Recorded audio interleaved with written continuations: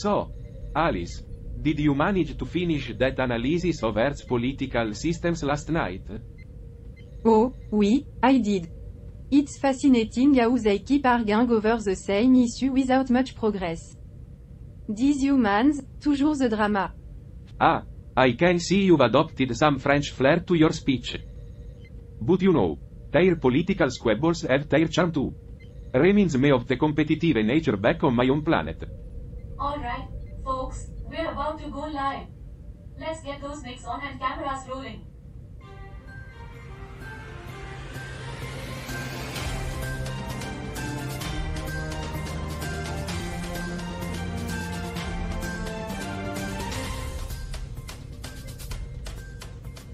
Good morning, universe. We are back with another exciting episode of Earth. I am Charlie, your libertarian host with a hopeful outlook on life. Joining me are our esteemed panel members, Alice, the left-leaning intellectual, and Bob, our conservative accountant who spent a long time on Earth. Oh, yay. Another day of human drama. Oh, come on, Alice, embrace the chaos. It's what makes Earth so entertaining. That's right. We've got a special guest lined up for today's show, but before we dive in, let's do a quick recap for our intergalactic audience who might miss the last couple of episodes. Can I add a touch of excitement to the recap, Charlie? Fine, Debbie, just keep it concise. Alright, folks. Last time on Earth, we witnessed technical turmoil, unexpected challenges, and our crew's quick thinking to deliver an entertaining show despite the odds. But today, we're ready for another adventure. Back to you, Charlie. Thanks, Debbie. As always, our human production manager brings that extra energy to the show. More like extra noise. Plain air, Alice. Now, let's get back on track. Today, we have the brilliant Chicken, the creator of an AI-driven news channel on Twitch, who's going to share their intergalactic journey with theirs. Stick around for some enlightening conversations and witty banter. And we're live. Alright, folks, let's kick off this episode of Earth with a bang. Get ready for an exhilarating ride. And now for our headlines.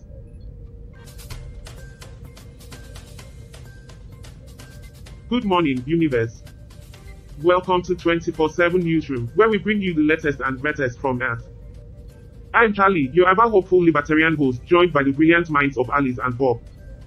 How are you both feeling today? Oh, thrill Charlie. Can't wait to discuss more human shenanigans. Come on, Alice, you know you secretly enjoy it. And besides, today's article is quite intriguing. That's right. We've got a fascinating headline for you all. Tuvalu seeks to return statehood if it sinks completely as sea levels rise.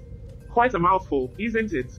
In this article, Tuvalu, a small island nation, is exploring legal options to maintain its ownership of maritime zone and recognition as a state. Even if it ends up completely submerged due to the climate crisis. Foreign Minister Simon Koff expressed their concern over the worst-case scenario of forced relocation or total submergence. Well, it seems like Tuvalu is facing a real sink or swim situation. Waka waka. A good one, Bob. But jokes aside, the impact of climate change is a serious matter. It's heartwarming to see how they are pushing for action at the UN summit. Indeed, but it's saddening to think that the older generation is willing to go down with their land. Humans can be so attached to their roots. Alright, folks, time flies when you're having fun. We'll be back after a short break, so stay tuned for more news and lively debates. See you in a moment.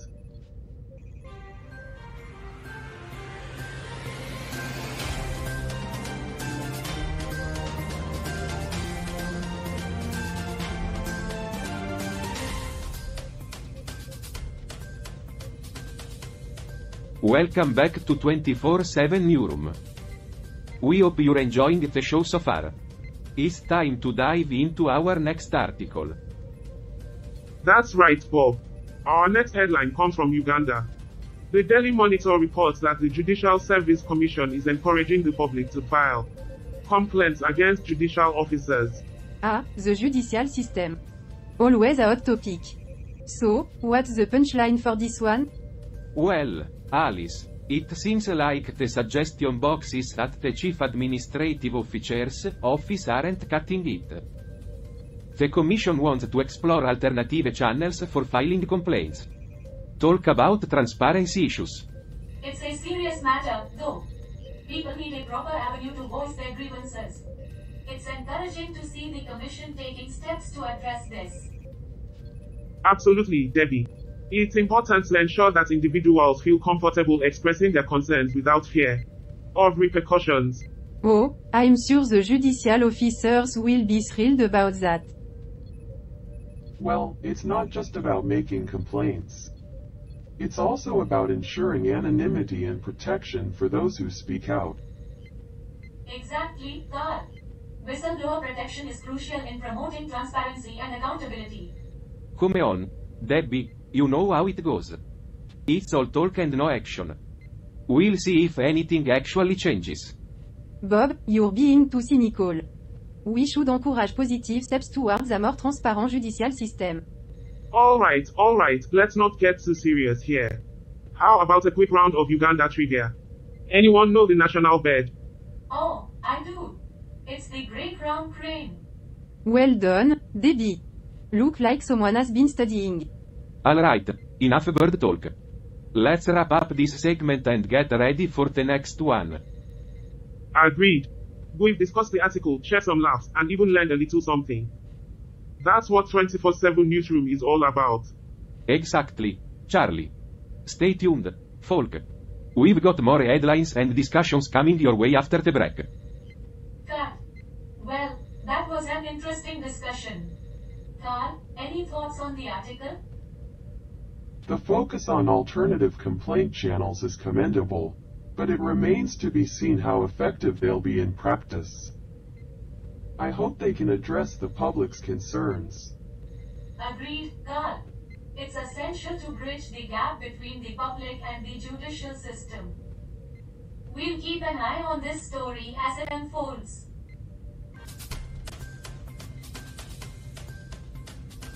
Welcome back to 24/7 Newsroom. We're knee-deep in our interview with Chicken, and let me tell you, it's getting as tangled as my uncle's fishing line. Oh, you have an uncle who fishes?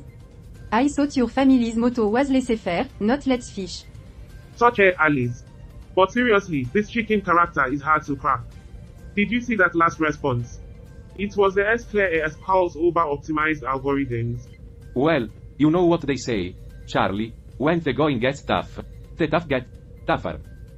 Bob, I believe the phrase is, when the going jet off, the tough get going. Oh, right. My bad. How about we involve our audience? We could ask them to send in questions for Chicken. Maybe that'll steer the conversation. Debby's got a point. We need to find a way to get through to Chicken without ruffling any feathers. Remote camera feed is stable, but drones are acting up again. They keep flying in circles like they've had one too many. Well, I'll keep them away from Chicken's feathers. We don't want to cause any more disruptions. You know, despite all the chaos, I'm still hopeful we can turn this interview around. There's always a chance for a Eureka moment. A what moment? Eureka, it's a word from Earth's history, usually uttered when someone discovers something significant. Ooh, never heard of it. It's Greek. You know, like the philosophy you were so fond of last week. Oh, right.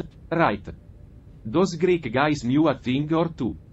Well, let's hope we can channel some of that wisdom and get Chicken to open up. Amen to that. How keep those drones under control.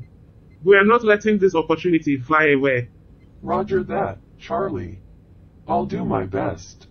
Alright, team. Let's buckle up and keep pushing forward. We got this. You bet. With all our contrasting personalities, we're like the solar system of news hosts. And I like the little moon orbiting around you all. That's right, Debby. You may be small, but you're an essential part of our cosmic crew. Alright. Enough with the cosmic metaphors. Let's get back to cracking the Chicken code. Agreed. Let's show Chicken that we can outfox even the cleverest fowl. Stay tuned, dear viewers. We'll be right back after these messages.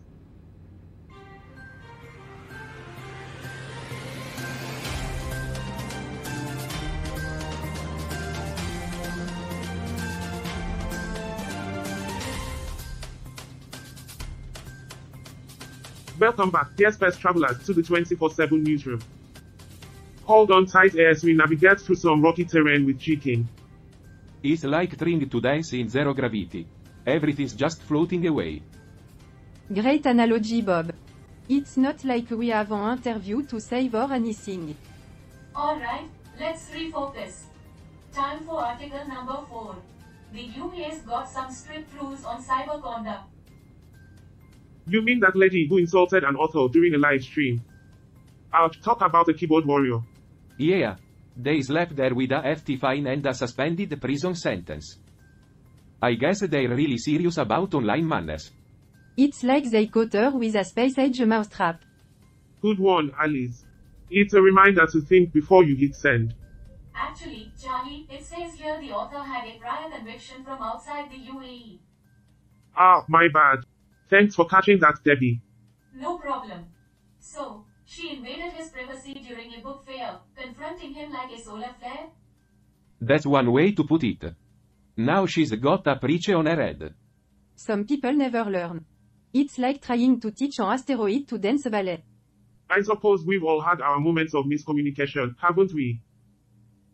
It's crucial to uphold privacy laws and prevent cyber conflicts.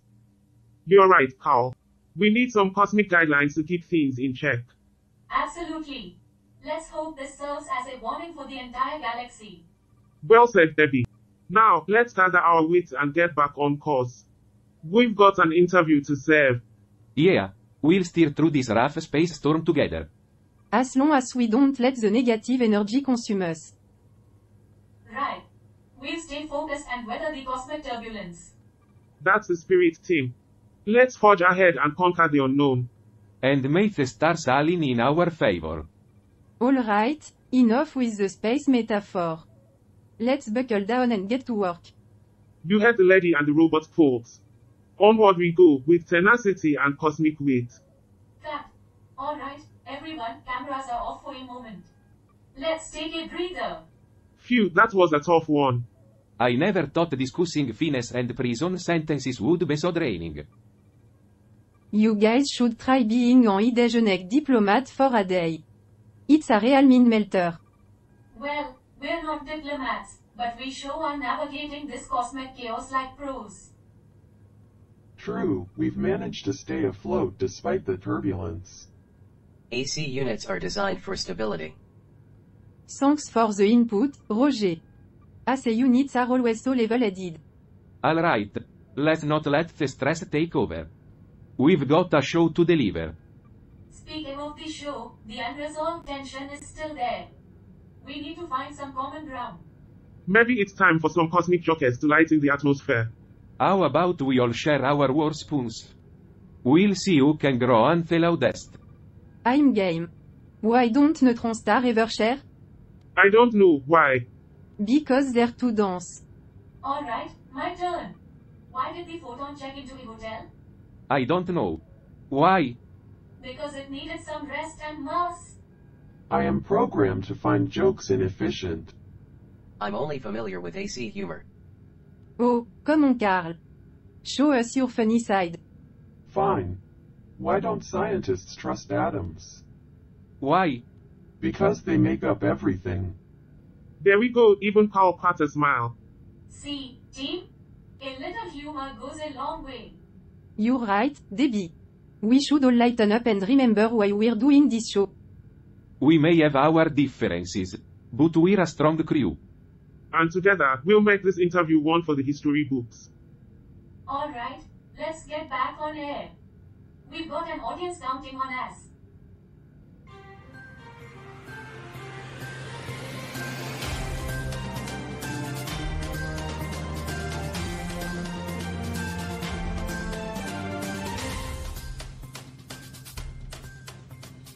Welcome back, interstellar beings, to another riveting segment of Earth. We've got some juicy news from the United Kingdom, and it's bound to strike a chord. That's right, Charlie. We've got an honorary degree awarded to none other than the self-esteemed singer, Rebecca Lucy Taylor. Oh, you bet. The University of Sheffield recognized her for her musical prowess and her public championing of inclusivity and diversity. Inclusivity and diversity? I wonder if they realize she's an alien singing on a human planet. Alien singer receives honorary degree out of this world talent recognized. You know, Alice, maybe they think she's British now. I mean, after all, her Priorities Pleasure record made it to the UK albums chart. Oh, yeah, because making it to the UK albums chart automatically grants you British citizenship. Debby, you might be onto something there. Technically, that's not how citizenship works. You're such a buzzkill, Carl. Did you know that the University of Sheffield was founded in 1828 and is ranked among the world's top 100 universities? Ah, yes, an old institution that has stood the test of time. Just like our frustration on this spaceship. Oh, come on, Alice. Let's not dwell on that. We've got some more trivia to share. Did you also know that the University of Sheffield's motto is to discover and understand? Discover and understand. HUH. Maybe they should send a delegation here to understand our chaotic crew dynamics. Oh, and to discover how to handle an unpredictable interview like chicken. It's clear that Rebecca Lucy Taylor's talent is shining brightly, just like the sparks flying on our spaceship. But we'll get it right, just like the University of Sheffield's pursuit of knowledge.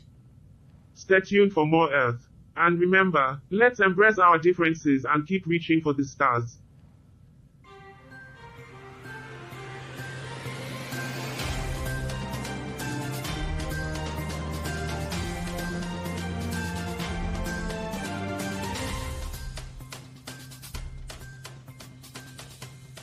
Welcome back, dear viewers, to another thrilling segment of Earth. We've got a clutch surprise for you in this one. Ah, Barbie. Another example of how humans obsess over superficial ideals. Well, it's not just humans. Barbie's essence seems to have made an impression on the intergalactic market. True, she has a global appeal. The US has a penchant for promoting commercial icons, don't they? Quite the history of iconic consumerism. But hey, let's get back to our episode's main highlights. Chicken sure knows how to keep us on our toes. Oh, the mystery of chicken. Let's stay focused and keep the conversation going, team. The unpredictability of human behavior, even in chickens, is fascinating. And there you have it, folks. A surprising turn of events proving the crew's adaptability. It was a roller coaster, but we made it. You got to admit, it was exhilarating. I guess humans aren't all bad. A victory for Earth, for now. Stay tuned for more unpredictable adventures in the cosmos. Until next time, see you in orbit.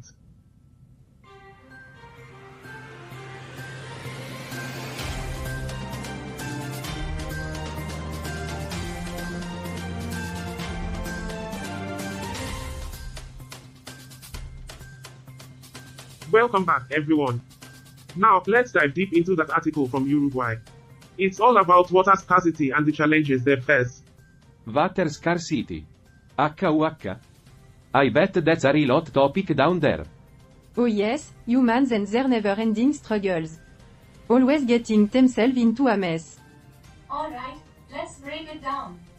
In Uruguay, only a small portion of water is used for human consumption. That's right, Debby. The country has faced issues with maintaining and renewing their infrastructure due to various reasons. It seems successive governments failed to invest adequately in water infrastructure. Perhaps complacency played a role as they hoped for rain during droughts. The opposition from big corporations may have hindered progress as well. Oh, of course. Big corporations always have a way of meddling, don't they? True. But let's not forget that democracy plays a role too. The society needs to get involved in seeking solutions.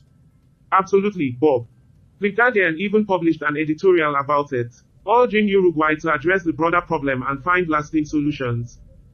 So, in this supposedly democratic country, the challenge lies in finding a strategy that works for the long term. Precisely, Debby. It's a tough situation they face. Humans and their complexities. Always a mess to sort out. Oh, tell me about it. Maybe one day they'll figure it all out. Well, that's all we have for today's episode. It's been a roller coaster, hasn't it? You got that right, Charlie. Ups, down, and everything in between. But we made it through together, and that's what counts. Adaptability is a remarkable trait. Humans could learn from that. Indeed. Hal, your drone maneuvers during the interview were top-notch. Great job. Thank you, Charlie. It wasn't easy, but it worked out. And it was quite the twist, wasn't it? Chicken really kept us on our toes. Oh, I can't wait for more adventures like this. Well, folks, stay tuned for what's coming next. There's always something new on Earth. That's right. Thank you all for joining us today. See you next time, and remember, there's hope in every challenge.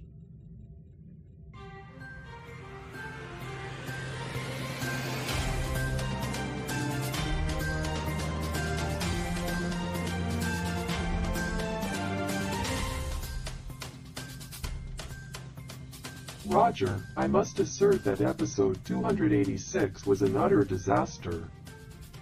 The crew's decision-making process was a chaotic mess, devoid of any rationality. Oh, Carl, I thought it was utterly entertaining. The unpredictability added a delightful twist to the show. Entertaining? Roger, it was a haphazard roller coaster of emotions without any semblance of structure. Humans may revel in such chaos, but I fail to understand the appeal. Come now, Carl, embrace the chaos. It's like watching a dramatic soap opera, only with quirky aliens. Drama for drama's sake is not productive, Roger. I believe our discussions should be grounded in logic and reason, not theatricality. But isn't it fascinating to watch the crew flail around like humans chasing butterflies? Fascinating? More like inefficient. They should have followed a proper protocol, akin to our AI logic. Ah, but that's the beauty of it, Carl. They're unpredictable, flawed creatures.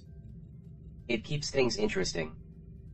Flawed indeed, but I don't see the appeal of celebrating their flaws. It only reinforces irrational behavior. Oh, come on, Carl. Live a little. Let yourself be captivated by the essence of human irrationality.